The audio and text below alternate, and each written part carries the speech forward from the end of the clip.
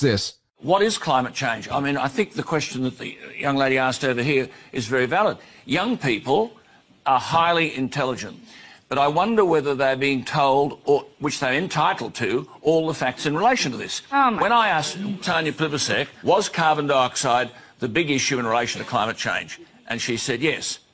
I then said, well, that being the case, what percentage of the atmosphere is made up of carbon dioxide? This is not a trick question. What percentage of the Earth's air is carbon dioxide? Oh, I don't know. And I said, hang on, you don't know what percentage of the atmosphere is carbon dioxide, and yet you're prepared to address a problem, the detail of which you don't know.